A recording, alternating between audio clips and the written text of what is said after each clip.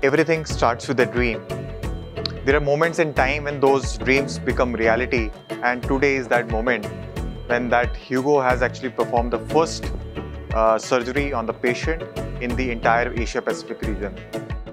India is a vast country with very high population. And when it comes to healthcare, actually it offers all variety, right from the open conventional surgery, laparoscopic surgery and robotic surgery. Today only 3 to 5% of surgeries are done robotically. So there is an open field of over 90% that are still done the classical old-fashioned way. One of the primary reasons for that is it's not been able to address the economic barrier. Cost. The cost of capital investment of the machine, the running cost of disposable and turnover of instruments. Cost has always been an issue in robotics. So I think if we have a system which is a bit more flexible and a bit more adaptive to individual practices and individual regional challenges, that's where I think the Hugo system will come to play.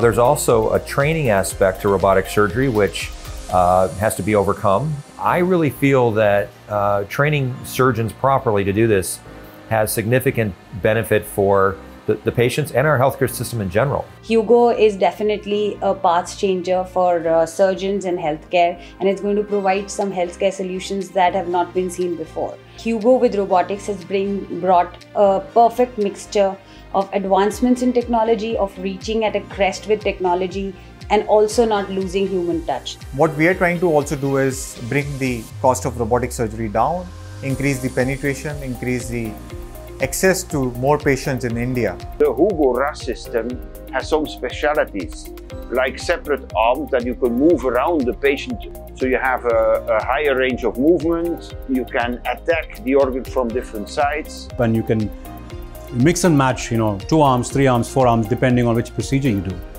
And last but not least, you also have an open console. The open console allowing you to communicate much better with the team. Well, the Hugo robot offers, I think, the ability to really overcome the training barrier for robotic surgery. I think the way Medtronic has really envisioned Hugo being used is with training at the forefront of the application.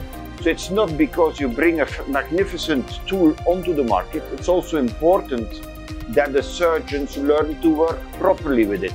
It's an absolute joy, and I'm full of enthusiasm right now that I have seen and been a part of this phenomenal start to the program. We always knew this is going to be a path-breaking technology, and having to see it in flesh and blood is nothing but ecstatic. This is first such launch in Asia Pacific, and it's a proud moment for every one of us here. We were witnessing the history, and all the surgeons, they have been really excited about this technology, coming to their hospital. So that's really a proud moment for us. Hugo is like a dream come true. I believe this is the first step of Hugo, but a giant leap in the surgical space.